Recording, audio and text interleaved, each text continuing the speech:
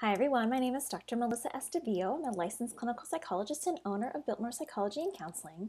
Today I wanted to come and talk about why some of the stress that we're experiencing during the pandemic might actually be more stressful than other life events that we may be going through. I talk with a lot of people every week and every day about some of the stress that they're going through, and a lot of people are saying, gosh, I feel bad, really feeling overwhelmed by a lot of this because, my situation isn't really all that much more different than other people's. But I think more than ever, that kind of gives us permission to feel stressed because lots of people are stressed by this. Lots of people are having a hard time.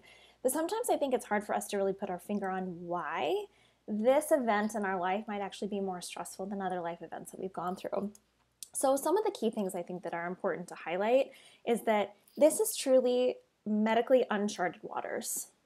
So it would be incredibly stressful if a loved one was diagnosed with something like breast cancer.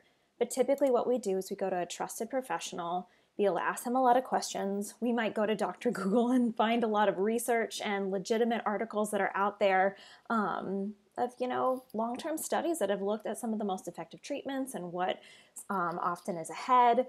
We would arm ourselves with information so that we had some sense of control, some sense of knowledge about what would be happening.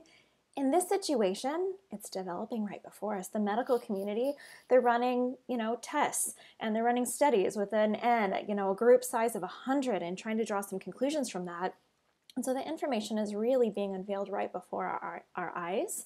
And I think that, the medical community is doing a fabulous job, but it's not like we have a really sure picture of what's ahead. So if we have a loved one that's an older adult that's diagnosed with COVID-19, that can be really stressful because we just don't know what some of the long-term ramifications would be, what some of the risk factors truly are, and what the outcomes will likely be, as we face this as a family. And so for that reason, I do think that lack of knowledge, that lack of certainty about the pathway ahead makes this particularly stressful. I think another piece of this is that there's a great deal of financial uncertainty on top of this. I was talking with a lot of people. The economy was really good at the beginning of 2020, and so people were making really bold moves financially.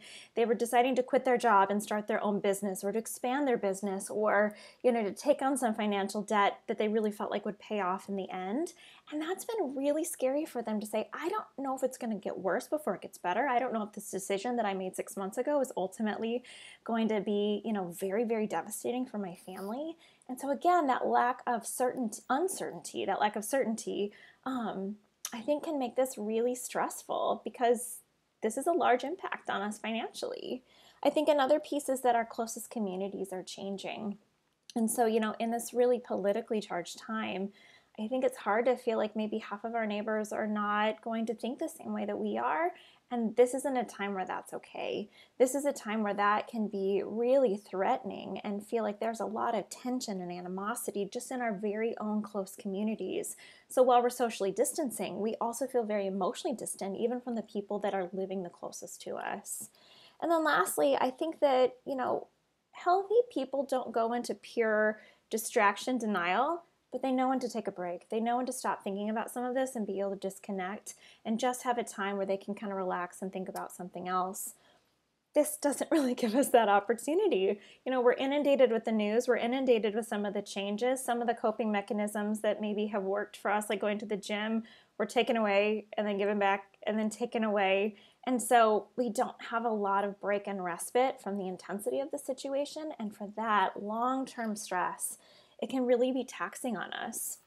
So for me, big picture, what I've been telling a lot of clients is give yourself a little bit of a break. Lower that standard of what high functioning looks like and say, hey, in this time, we're not going to be perfect. We're not going to always have the most patience or the most understanding or the most energy to really be able to tackle some of these things. And it only gets worse when we're hard on ourselves. So instead, giving ourselves a little bit of grace and compassion can actually give us that boost of energy that we need to find that creativity and find some of the solutions that we need to be able to get through this stressful time. But this is particularly and uniquely stressful.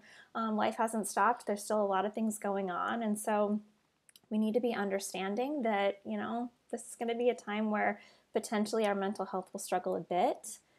But know again that you're not alone in that. So for more content like this, you can always subscribe for, like I said, future content, or you can ask us questions in the comments below. We're going to be talking about some of the potential solutions to some of these stressors too in future times. So Take care, guys. We're thinking of you. And again, like I said, know that you're not alone.